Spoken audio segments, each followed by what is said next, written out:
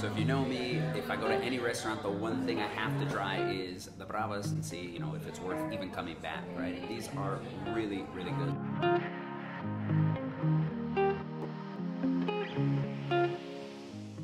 What's up, guys? Patrick here, tour guide and your guide to Barcelona, here with my boy Rafa. We're at the Casa Díaz. We're going to check out the third best bravas in the world. Let's check them out. Vamos, vengan a mi tierra.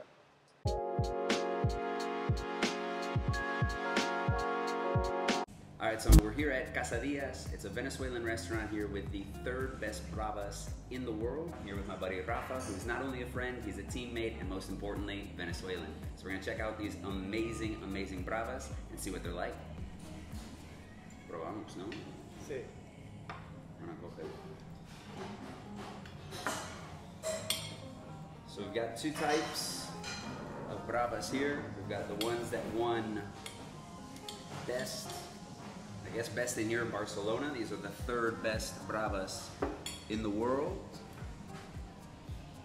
And then we've got a special plate, which is teque bravas. And teque bravas are basically the same bravas, but with tequeños, which is a special Venezuelan treat.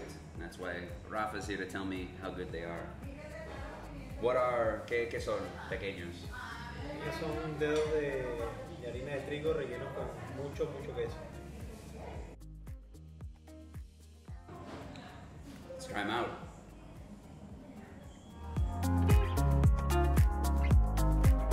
So basically at the end of last year they had a contest which was the best bravas in the world. And the first place prize went over to a tavern in Madrid. I think the second one went over to Salamanca.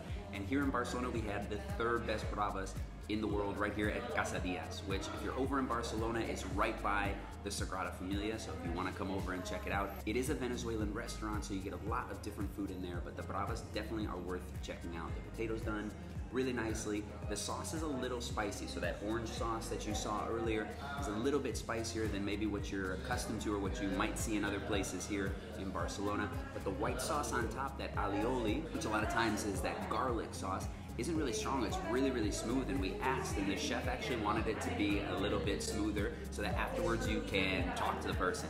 There's a joke here that every time you eat alioli, someone's got to have to say, oh, be careful who you're talking to, or be careful who you're kissing afterwards.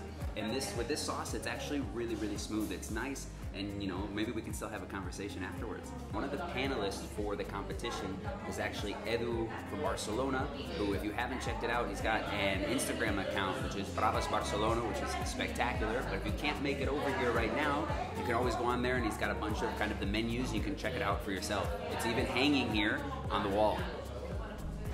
Now you've seen Casa Díaz, and you've seen the third best bravas in the world.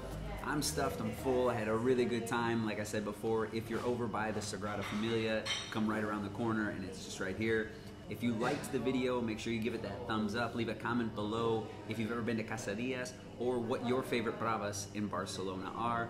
And don't forget to subscribe so you can check out other videos like this one. Hope to get some more as we start to open up all these restaurants a little bit more. Thanks for watching, and I'll see you next time.